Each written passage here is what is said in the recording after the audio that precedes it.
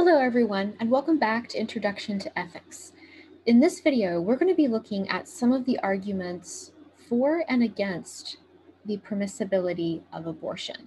The first article that we're going to examine is John Noonan's article, An Absolute Value in History, an almost absolute value in history, So in this article, Noonan highlights the difficulty of determining what makes someone human and another thing not human. So when we start doing this conceptual analysis of what makes someone human versus non-human, we inevitably leave out people that we shouldn't. And one of the most marked ways in which this shows up is when thinking about maybe even social distinctions. So Noonan uses the example of racism. So if we think that what it means to be a human is a socially constructed concept, what everybody recognizes as what it means to be human, then invariably that can justify racism. And we don't want a definition of what constitutes humans that could leave us open to something like racism, especially when we're thinking about ethics. So if you've got a majority of people who thinks that what it means to be human is, or a person is your skin color, that means you can start ruling people out based on they're not having the same skin color as you. So Noonan argues that instead of making conceptual distinctions, we need something more solid to grab onto in order to figure out what makes someone a human. So he thinks that we should look at statistical probabilities. And the example that he uses is the viability of the different stages of basically the different stages of, I don't want to use the word life because that would assume too much against someone who is pro-abortion. So let's see. So instead of trying to look at these conceptual distinctions, we should be looking at probabilities. And he notes that there's a marked difference between the probability of the survival of the individual sex organs, so like the sperm and the ovum, versus when they come together and they at conception and could lead to a fully developed fetus or could lead to a fetus. So based on the differences in probability of survival between the sperm versus a zygote, or that moment of conception, what comes together, Noonan thinks that looking at these different probabilities, the jump in the possibility for survival means that we do have some moral obligations to something like a zygote that could survive and become a human versus something like a sperm or an ovum that doesn't have a as great a chance of surviving.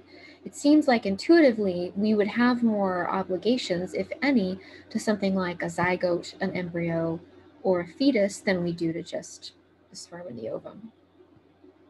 But that's just the beginning of the argument that Noonan puts forth. So there's this kind of like argument from probabilities, right? So the more probable it is that something survives, the more likely it is that we have some sort of obligation to it. But Noonan thinks we could do more than this.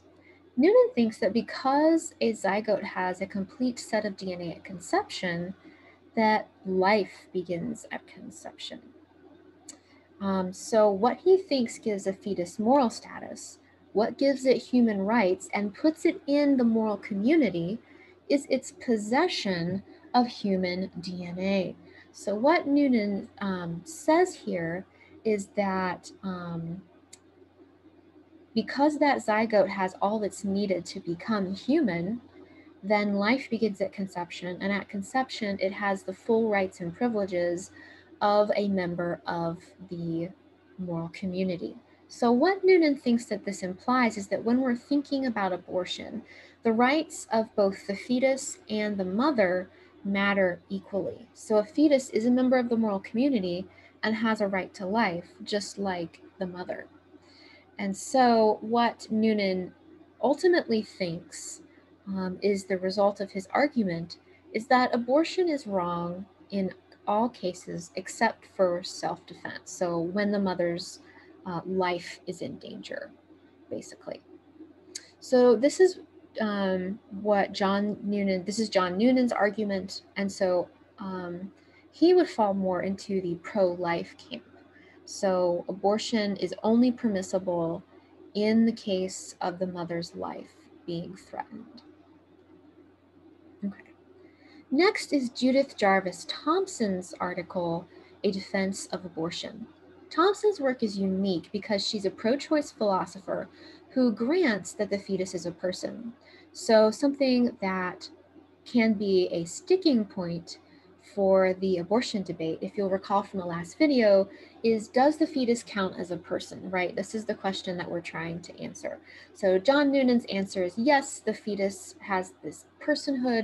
It's a human being with the full rights and privileges of being a member of the moral community. And we'll see more of the significance of that in the next article. But Thompson does something that's unusual for a pro-choice philosopher, at least at this point in the debate, is she just grants that the fetus is a person. So she says, for the sake of argument, we'll just say that the fetus is a person. And then Thompson presents us with a test case to help us think about our intuitions as to whether someone has a right to use your body. So she presents us with this violinist case. So I'm going to stop share for a moment and just read this passage to you. Okay. So just listen as I read. So she says, imagine this. You wake up in the morning and find yourself back to back in bed with an unconscious violinist, a famous violinist. He has been found to have a fatal kidney ailment, and the Society of Music Lovers has canvassed all the available medical records and found that you alone have the right blood type to help. They have therefore kidnapped you, and last night the violinist's circulatory system was plugged in to yours, so that your kidneys can be used to extract poisons from his blood as well as yours. The director of the hospital now tells you, look, we're sorry the Society of Music Lovers did this to you. We would never have permitted it if we had known. But still, they did it, and the violinist is now plugged into you. To unplug you would be to kill him. But never mind, it's only for 9 months. By then he will have recovered from his ailment and can safely be unplugged from you. Is it morally incumbent on you to accede to this situation? In other words, does the violinist have a right to use your body in this case? So let's hop back to the PowerPoint and see what Thompson has to say about this case.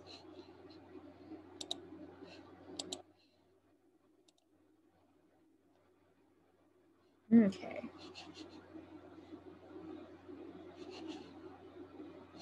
So I'm going to do it. All right. So Thompson thinks the answer to this question is no. The violinist does not have a right to use your body. It would be very good of you to stay hooked up to the violinist. It would be something good to do, but you're not morally required to do it. So it's not murder for you to unplug. So remember from the case, the violinist can only survive if he stays hooked up to you for 9 months. So even if you unplug in this case and the violinist dies, it's not murder on your part, according to Thompson. So Thompson thinks the same thing applies in the case of abortion. It would be good of the mother to carry the baby to term, but she's not required to do so, and abortion is not murder in this case. So this argument is just meant to show that someone does not have a right to your body just because she needs it to survive. And so in the case of abortion, the fetus, even though they're a person, does not have a right to the mother's body, even though she needs it to survive. But then you might wonder, aren't we violating the violinist's right to life? It seems like if the violinist is entitled to life and they need my body to survive, aren't we in some way violating some right that the violinist has against us? Thompson thinks no. The right to life is concerned with the right to be killed unjustly. And so what this means is If I have a right to life, then that means that I should not be killed for no good reason, or I should not be killed just for the fun of it. And there there can't be this overriding reason, or there has to be an overriding reason or a greater reason for you to kill me in order for you to do the deed. And if you don't have a greater reason that justifies my death, you have violated my right in killing me. So what Thompson thinks is that for the pro-life position to show that abortion is wrong, then the proponent needs to show that abortion is a case of unjust killing. In other words, it needs to show that basically we killed the abortion for no good reason. The fetus had some sort of right to the mother's body, and then in killing the fetus, we violated the right of the fetus to the mother's body and thus to survival. So in short, we have to establish the right of the fetus to use the mother's body. So then it looks like, as far as Thompson's argument goes so far, in cases of rape, it seems that the mother has not given that right to the fetus, and abortion seems permissible in the case of rape. But then Thompson wonders about the implications of her argument for other more non-rape cases of unwanted pregnancy. So she wonders, well, hasn't the mother's behavior somehow given the fetus a right to her body? So she knows the risks that comes along with having sexual intercourse. Even though she might still be using contraception, she knows that none of this is completely foolproof. So in knowing the risks and engaging in sexual activity anyways, in some ways she has invited the pregnancy or the fetus into her body. And in that invitation, the fetus somehow gains a right to the use of the mother's body. But Thompson does think that a mother's acting in full view of the risks and consequences of her sexual behavior, even with that protection, can result in a fetus's right to her body. So she does think that a good pro-life argument would be something along the lines of a dependency argument. And what I mean by a dependency argument is somehow showing that because the fetus is dependent on the mother's body in some significant way, that the mother doesn't have the right to terminate the pregnancy. So think about that violinist case. The violinist, he is an independent adult in some way, right? So it seems like there is a difference between the case of the adult and the fetus case, right? There's a different kind of dependency going on there. So Thompson thinks that, see, how will we put this? That part of what could give rise to a fetus's right to the mother's body, in full view of that fetus being a person, is that special kind of dependence between the mother and the child. And she points out that dependency argument only works if the mother's actions arise from her own free will. So this dependency argument wouldn't work in the cases of rape, but in other cases where the mother has engaged in sexual activity, she knows the risks that come from that activity even with contraception. It seems like she's opened herself up to the possibility of pregnancy, and so if she were to become pregnant, it seems like the fetus would have a right to the mother's body. So Thompson's argument basically establishes only that abortion is permissible in some cases and not in others. And this limited permissibility arises because there are cases in which a fetus has a right to the mother's body because of the mother's acceptance of the risk of her actions. So in cases of rape, for Thompson, abortion is permissible.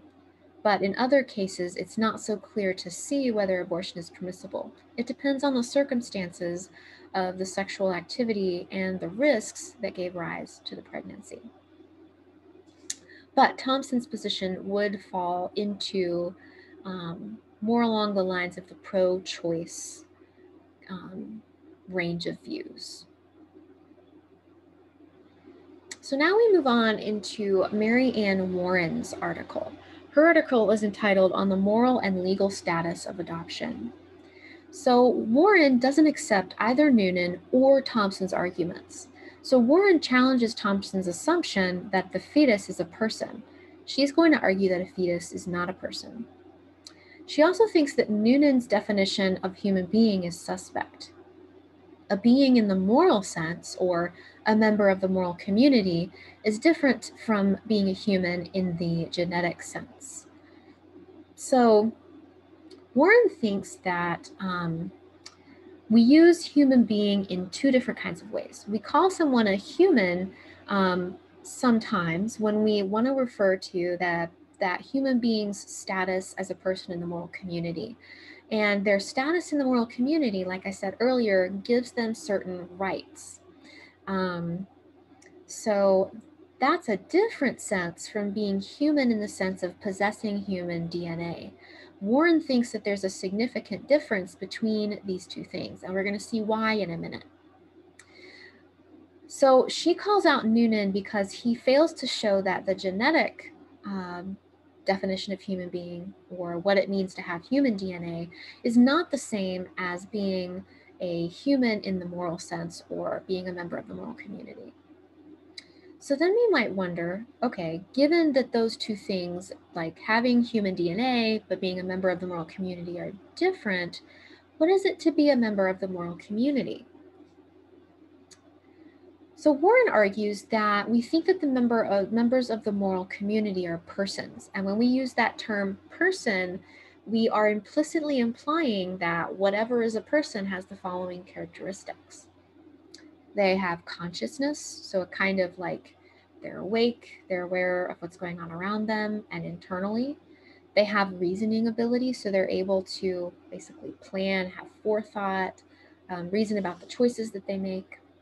They have a kind of self-motivated activity. They're able to plan and think about their lives.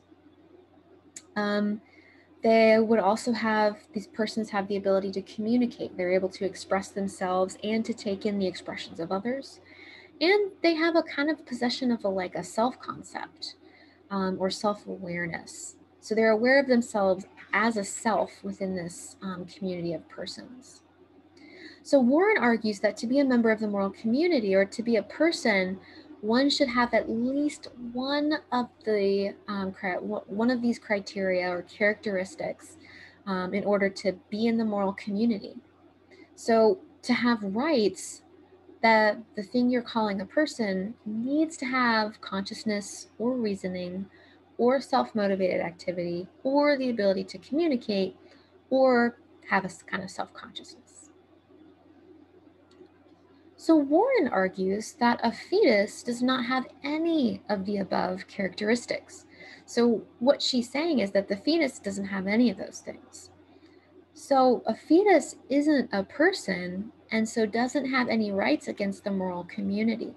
So there's no right to the mother's body, there's no right to life, because the fetus doesn't possess the characteristics of a person.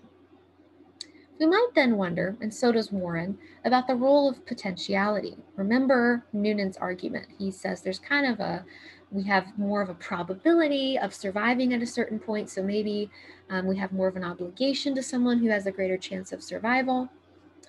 So Warren thinks that there is a kind of role for potentiality, but something that is a potential human being or a potential person doesn't have the same rights as someone who is actually a person. So while a fetus is a potential person, Warren argues, that status doesn't grant the fetus the same strength of the rights of a full person in the moral community.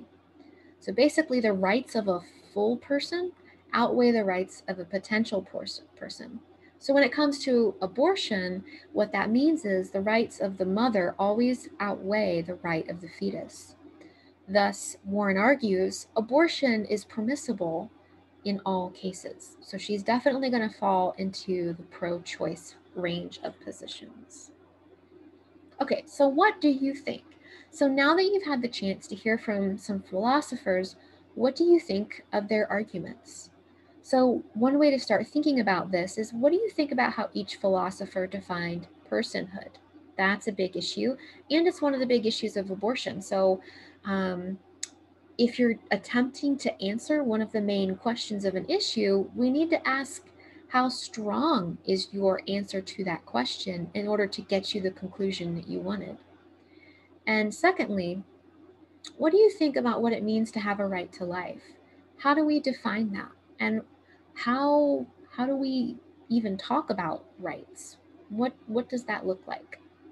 So again, we don't want to focus on how do we get the right conclusion to the argument? How do we get the answer that we want? But we want to critically examine the assumptions that the philosophers make and see where they land in terms of how strong their position is.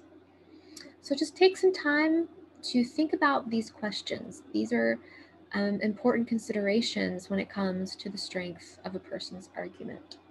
And I look forward to seeing what you have to say in your discussion board for this week.